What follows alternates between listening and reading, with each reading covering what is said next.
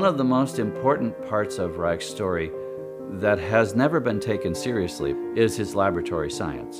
And I think it's pretty clear that a very large amount of the barriers are not necessarily scientific. Up in the lab, that's where we did our experimental work. And I was amazed by some of the stuff I was seeing. The most important thing about Reich, in my opinion, was that he was a revolutionary physician. From the very beginning, Reich thought that there was only one basic drive. The apex of sexuality, it's the orgasm. Reich went there as a first. Das Buch über den Orgasmus. In 1927, he dedicated his book on the orgasm to his beloved teacher, Freud. The term sexual politics basically originated with Reich. He's also a pioneer of body therapy. And Reich was the first person to introduce breathing into psychoanalytic therapy. Nobody talks about breathing the way Reich talks about breathing.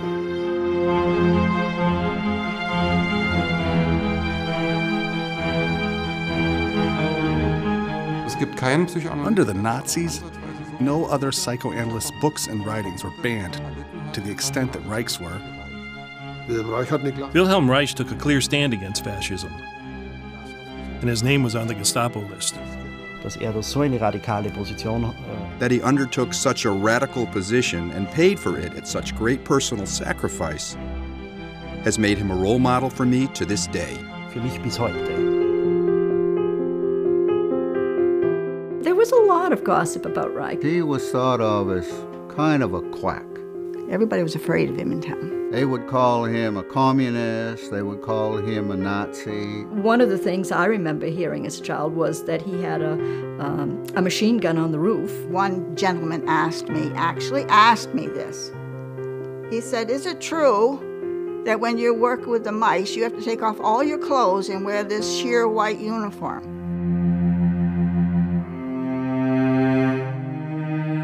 You know, I had made the prediction that if Reich goes to jail, he'll die there. I said it'll be like putting an eagle in a cage. Wilhelm Reich and my parents did not think that he would lose that trial. When I tell people that his books were burned, they said, "Where? In Europe?" I said, "No, in the United States." As late as 1960. They were still after these books. I do remember them coming to burn the books. All these books were just thrown into the trough, and then this thing came down and grabbed them and threw them into the fire. Reich was clearly a brilliant person who could see many things that other people just were unaware of. It would be very good to deconstruct what we think we know about Wilhelm Reich and start all over again and ask the simple questions. Who was he? What was he really onto? If what Reich did was important, it's not just because he was a therapist, and a really good one. He believed he had made some of the most important scientific contributions of the 20th century. The biggest mistake that the false narratives in the past have made is to dismiss the science out of hand. That's the most important thing this film has to contribute. An accurate and clear and understandable portrayal of Reich's science.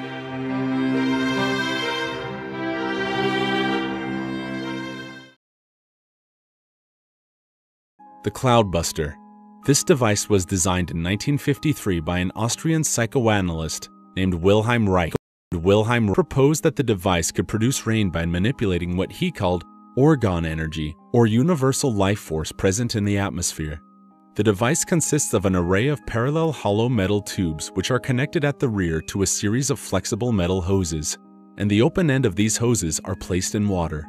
He claimed that pointing this device at a cloud would eventually cause the cloud to disperse, and that pointing it at an empty patch of sky would eventually cause a new cloud to form. He further claimed that it could also draw in clouds from great distances away. Later that year, he put the device to a test when blueberry farmers in Maine offered to pay him if he could end a drought that threatened the crop. The Weather Bureau had reportedly forecast no rain for several days when he began the experiment. He, along with 3 assistants, set up the device off the shore of Grand Lake, near Bangor Hydroelectric Dam. He operated the device for just over an hour, and according to a source in Ellsworth, the climate began changing later in the night, and then the following morning, it started raining. Witnesses stated that the clouds were very eerie, and the rain continued throughout the day. However, scientists remained skeptic about this and claimed that it was purely coincidence. In the late 1950s, Wilhelm switched his attention to UFOs, which he believed were spraying radiation in an attempt to destroy Earth.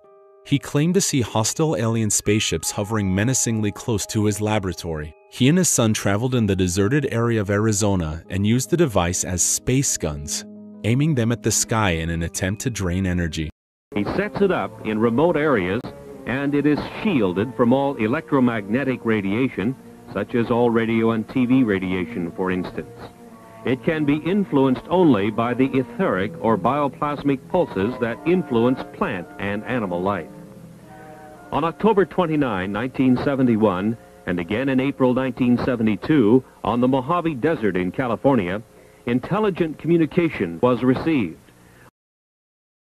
Dr. Lawrence at Ecola Institute showed us with his stellatron that the alien intelligences of the UFO might be in cosmic communication by use of a high-level energy which we know as etheric, bioplasmic, orgone, or nearly 100 similar names. But it is unrecognized in our science and in our civilization, which runs and communicates on the energies of the electromagnetic spectrum.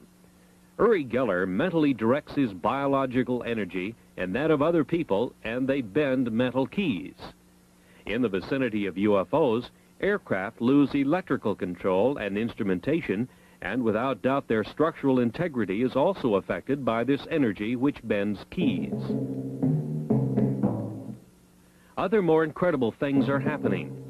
During a single year, for instance, nearly 10,000 head of farmers' livestock have been mutilated in an area from Texas to eastern Oregon and Washington.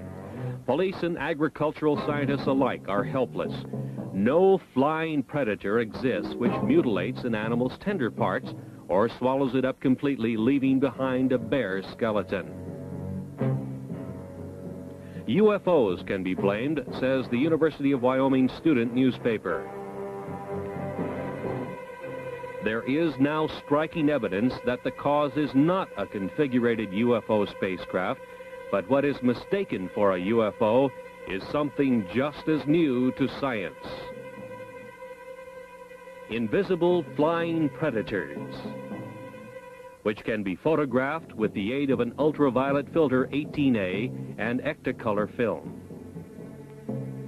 This was first accomplished by Trevor James Constable, a UFO researcher for a quarter of a century. Constable, in Southern California, builds equipment which gathers orgone energy, or etheric or biological energy. Years ago, he noted that his energy-gathering devices attracted invisible critters. He also photographed them at 35,000 feet through an ultraviolet filter near a commercial jet. They were invisible to the pilot. This is an artist's drawing by Don Dixon of one of the frames of the research camera's film showing the invisible flying critter. Apparently, the predator sought by farmers and county sheriffs nationwide is the animal killer. The invisible flying predator.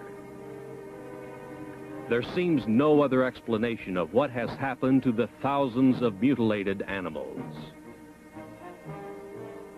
Once again, a new scientific door is opened, and through it we see invisible animals which can fly by degravitating themselves and which seem to live off the biological energy of other land-bound animals. They may or may not have any connection with the spacecraft UFOs, but it seems they have been mistaken for configurated UFOs with their humanoid crewmen, bound on their separate mission of the study of the Earth's inhabitants by means of kidnappings and sample gathering of Earthman's devices.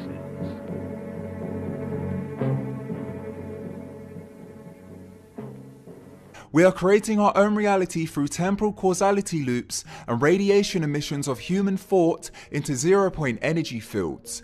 These fields are also known as zero-point fields, the M field, and the morphic field. As I've described this in a previous documentary, I won't describe it here. Human thought radiation emissions given off into these fields create constructive and destructive interference. This is how relationships are formed. The Greys supposedly have the ability to intercept these fields and project thoughts into our minds, manipulating our free will, making us carry out horrific acts. They do this as they feed off the negative energy given off by human subjects during the actions. The Greys are able to make appearances in the third density, giving us sightings. However, they hide within the fourth density to feed off our energy without us knowing it. These orbs are beyond the visible wavelength, making them invisible to the naked eye. However, they surround us right now. They have been captured on infrared camera many times. NASA is the most notable cause, but the Mexican military also caught them on camera. Many people on YouTube also caught these orbs on camera. They've been captured hundreds, if not thousands of times. Dr. Klaus Hinnemann, a former NASA employee, wrote a book called The Orb Project. In the book, he reported that under controlled conditions, using multiple cameras, it appeared that the orb showed some type of intelligence when asked to appear on camera by the photographer. When the Mexican military caught them on camera on March 5, 2004, the pilots claimed they felt as if the orbs knew they were under surveillance. A man who captured these orbs on camera asked them to put on a show, in which they replied to, "Come on, give us a show, little critters." Wow. As the orbs resonate on a wavelength beyond visible light, it means they can see us, but we can't see them. So what are they? Trevor James Constable, a former Marine, was one of the first people to photograph these orbs. After reading several books about esoteric energy and doing research of his own, he decided to investigate, so set up ultraviolet and infrared cameras. He caught the same orbs on tape, translucent with a hole in the center. After reviewing his pictures and extending in further research, Trevor had come to a conclusion. He believes that orbs are an amobia-like form of life which exist on Earth and in the universe beyond our sight. He also claimed when provoked, they become predatory.